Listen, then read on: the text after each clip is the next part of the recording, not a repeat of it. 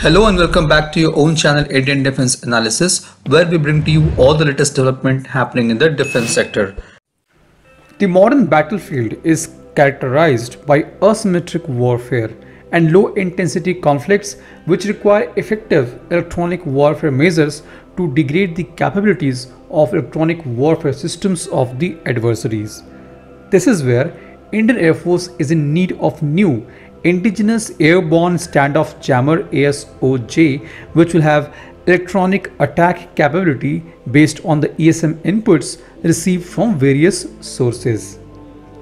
Indian Air Force has recently released the details of the ASOJ, which it will be developing with private firms for its transport aircraft to provide enhanced capability to degrade or suppress the enemy's potential. It will also aid fighter jets to penetrate the dense air defense network of enemy, which may consist of air defense radars and SAM systems, and perform search or dead missions along with other fighter jets. An ASOJ would protect the attack aircraft from detection by enemy search, acquisition and tracking radar systems.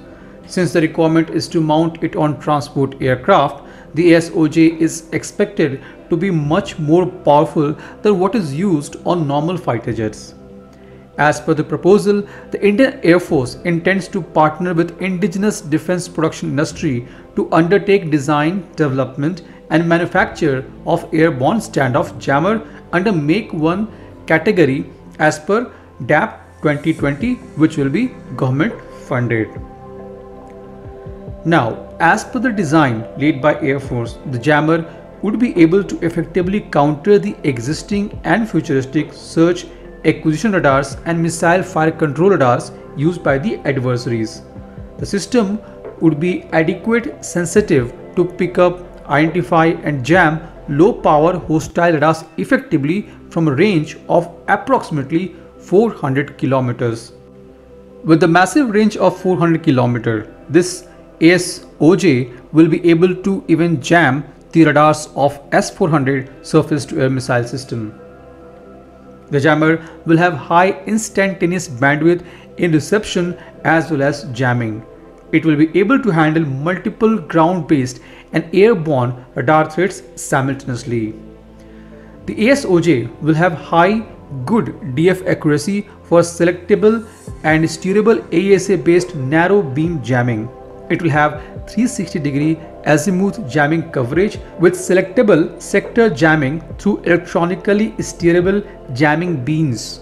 It will also have indiscriminate mode of jamming, which can generate smart jamming techniques without any trigger from hostile emitters.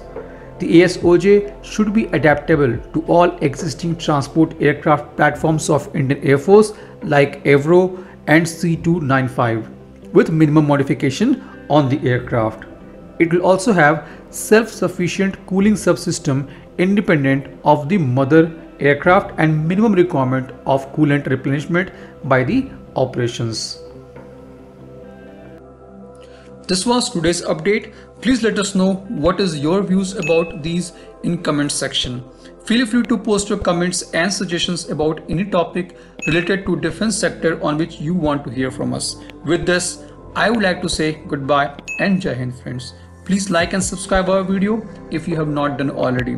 We'll be soon back with more interesting and amazing development happening in defense sector.